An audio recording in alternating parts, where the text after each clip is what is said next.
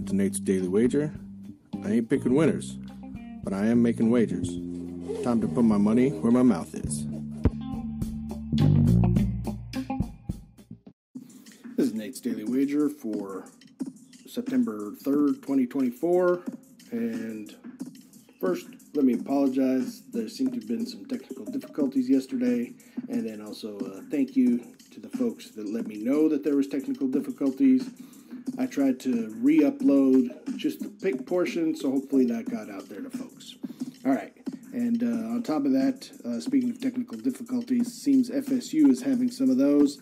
As I said, I thought Boston College was a lot better than people were thinking, and now I didn't necessarily have them winning this game, but I knew they were going to cover that 16.5, but they went out there and gave it to them. So, nice win for us. All right, let's try to keep this going. Today, switching over to the baseball, we got the O's taking on the White Sox. Now, as everybody knows, the White Sox suck. In fact, they tied for the same number of wins in August as the Bears had, which isn't good when you consider how many games the Bears played versus how many games the White Sox played. But anyways, both of these teams are throwing out pitchers that, quite frankly, suck.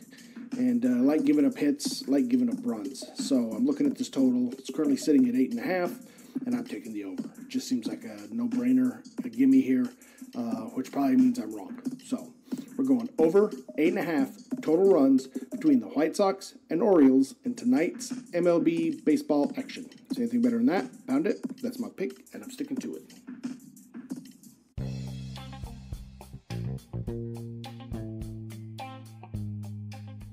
Don't forget to rate, review, subscribe, follow on Spotify, iTunes, or your favorite podcast application, and check out the show notes for some other great podcasts. Whether you're looking for general sports discussion, something team-specific, or good old wrestling, you're sure to find something you'll love. Check them out. And I'll see you tomorrow with another wager.